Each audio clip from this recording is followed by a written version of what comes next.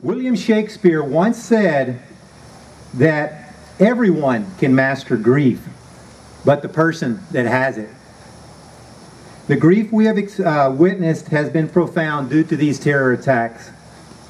No words, no ceremony, no plaques, no stones, no amounts of tears will replace the losses.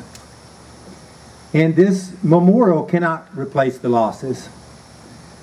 But what this memorial can do is to provide us here at Southwest Texas Junior College with a solemn place to remember and mourn, honor, and to reflect, and to move on. And each of us are going to do that in our own way. Please also let this memorial provide us with a daily reminder to take nothing for granted. I ask you, Heavenly Father, to help us appreciate our freedoms, our blessings, our fellow men and women.